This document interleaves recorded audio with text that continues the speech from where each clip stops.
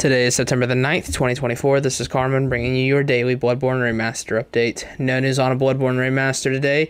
We don't really have any gaming news except for, well, I guess we do have some Bloodborne news. So the Old Hunters soundtrack is on Spotify now. Yeah, that's about it.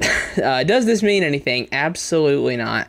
I've seen people reaching already saying, dude, what if they put it on Spotify because they're doing something with it? No, I don't think that's it. If anything, they saw that the emulator is making progress and said, "Oh boys, let's make a deal to put it on Spotify. Yeah, let's do it." That's probably the closest we're getting. I don't really think this has anything to do with any potential announcement.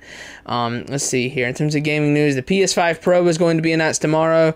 I guess I'm excited. Probably not. Will I get it? Depends how well it runs FF7 Remake Part 3. If it runs Part 3, great. I'll be on it. If not, probably not. We'll see. Or, you know, that Bloodborne remake, right, boys? If it runs that Bloodborne remake in a nice, smooth 4K 60.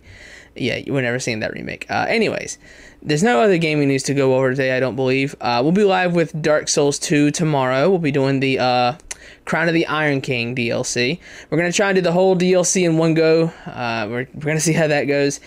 We're almost done. I think we should have just 2 more streams left. We'll do Crown of the Iron King, then maybe on Thursday we'll do Crown of the Ivory King plus the ending.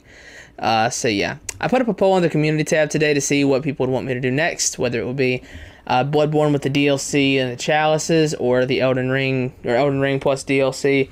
And Bloodborne won it by a mile, so I promised I'd do it. Sure. Fine.